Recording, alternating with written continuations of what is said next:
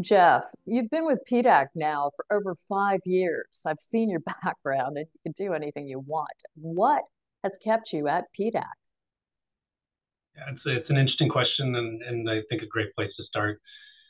For me, it's been about coming full circle, really, Tracy. Knowing my background, I am a geoscientist, a geologist by training, and I started my career on the floor of the PDAC about 20, 21 years ago.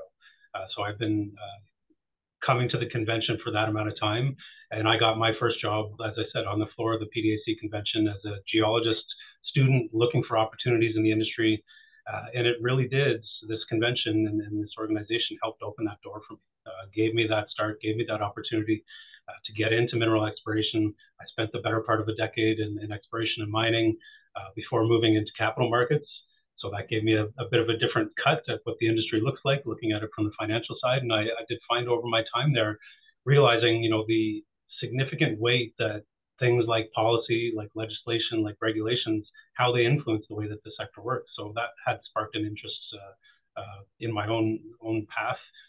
And then when the opportunity came to come to PDAC, I certainly took that on because I did, as I say, saw that as kind of a full circle coming back to where I started and for good reason.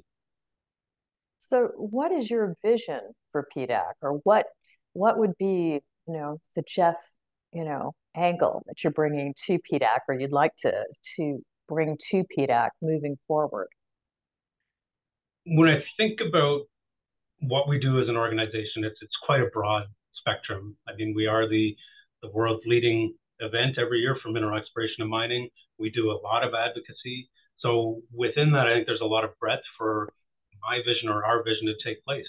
I have been fortunate enough now, being here for a little over 5 years, that I've been a part of two different strategic plan constructions, if you will. And the organization, we just created or reaffirmed our strategic plan in the fall of last year that helped reestablish what our vision, what our values are, what our mission is. And I really, truly do believe in those. And when we think about what is that, well, it's really about trying to win the hearts and minds of the public, of folks within Canada, to understand what do we really do as an industry?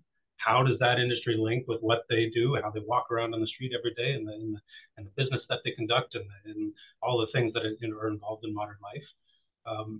But I also see a big change that's occurred over this number of years with that understanding within the public domain of why this industry exists is starting to rise, it's starting to boil to the surface. And I feel like that's a part of our vision going into the future, is making sure that that wave is sustained, making sure that minerals don't become, again, let's say a back pocket issue or something that's outside of the public domain, that there's an awareness there of there's an inherent link between everything that we do each day and what gets brought out of the ground to help us make us do those things. So, I mean, I think, put it simply, my vision is to ensure that PDAC can be that connector between industry and the public, so that people are just aware of what the industry actually looks like.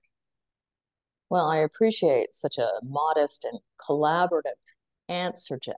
It's not what I want. So I'm going to come at you from another angle in just a second then. And let me ask you, what is the number one question that you wish more people would ask you about PDAC? What's your favorite thing you love to talk about PDAC that nobody ever asks you about? I'll take it from the like, what don't people or what aren't people aware of when they think of the PDAC? I mean, the immediate thing people think of is it's a place and time, it's an event. But we are a lot more than that. And my role, 360 some days a year, is outside of the convention. It's trying to be a voice for that junior exploration company or that mid-tier developer, and making sure that either the public, a provincial, and really the federal government understands where pain points are, where opportunities lie, and how do we make sure that those channels of opportunity actually line up. So it's just being an advocate, lobbying on behalf of the industry. I think many of our members aren't aware that we actually do that. We often get associated with some of the largest pieces in industry, like incentives like the flow-through share mechanism and the things that exist around that. But we do a lot more than just lobby for flow-through. There's been so many things over this last couple of years with critical mineral strategy being developed, critical mineral list being developed, new incentives that are being put in place new investment funds or support funds that are out there now. And the PDAC has played a real integral role in those coming to fruition, both in identifying the issue to governments and then making sure that they're structured in a way that's usable. And I would want people to know that we'll continue to do that, be confident that we are a source of information, but also a repository of ideas. And people with good ideas, people with issues, they should come to us with both of those things. So undoubtedly, you're on the front lines for trends or surprise trends. What would be the number one surprise trend you've noticed lately? And since I've thrown you a surprise question here, let me give you an example for our media platform.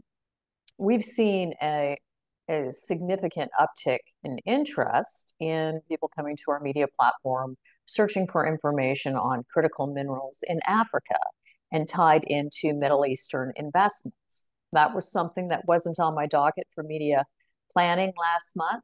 Is there something you've noticed for PDAC for 2024 that you went, that's interesting? We have a lot more interest in hafnium, for instance. Or is there something that you noticed recently? Oh my goodness, increased sales at Costco for gold doré bars. We're going to be selling a lot of gold at PDAC this year. Is there anything you can give us? Thinking of a couple of things, in the preface, we had talked a bit about uranium, and that's been a standout in terms of its price performance over the last year in 2023. And that's really seeing uranium at the top of the bracket with respect to commodity prices year over year, something we haven't seen for quite some time. We're starting to see that leak out into the marketplace as well. We're starting to see more financing in that space, more junior uranium exploration that's coming back into favor. I think Saskatchewan in particular, you've seen a few $100 million increase just over the last few years in terms of exploration dollars being spent in that province, say from 2020, 2021 levels to where we are today. And that's a recognition of the commodities in a strong position.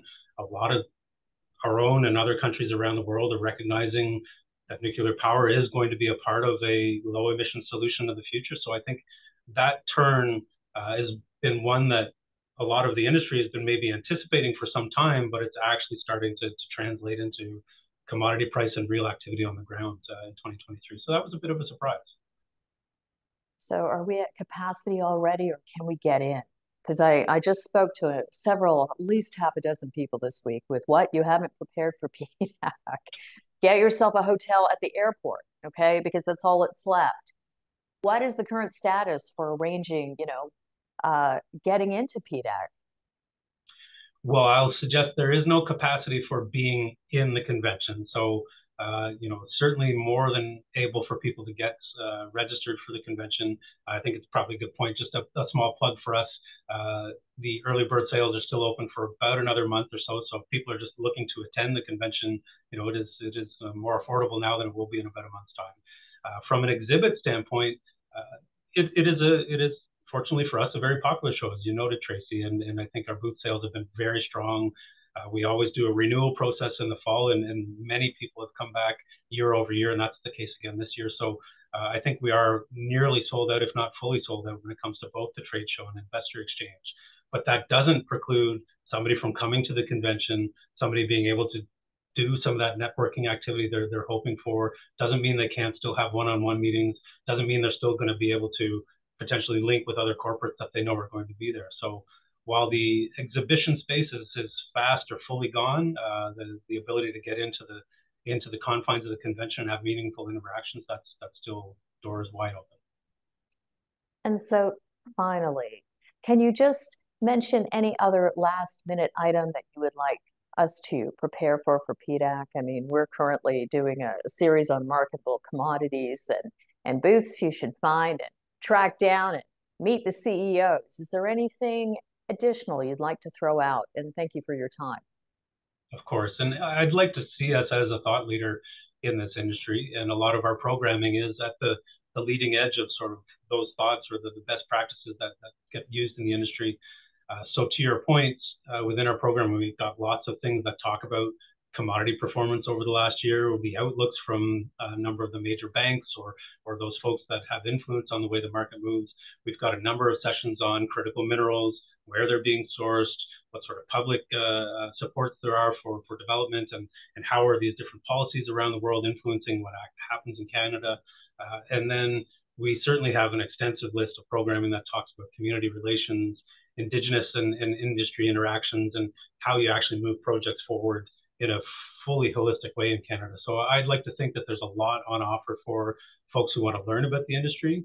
And obviously, as you point out, the trade show and investor exchange floors are highly active. And so there's still tons of opportunity, I would say, to be able to come to the convention, meet with interesting companies, whether that's for an employment opportunity or for an investment opportunity. Well, Jeff, thank you so much for your time. We're all counting down to PDAC as we speak. I actually put some time into PDAC again today. And for those of you seeking more information, please go to the following website on this screen. Thank you, Jeff. Thank you, Tracy.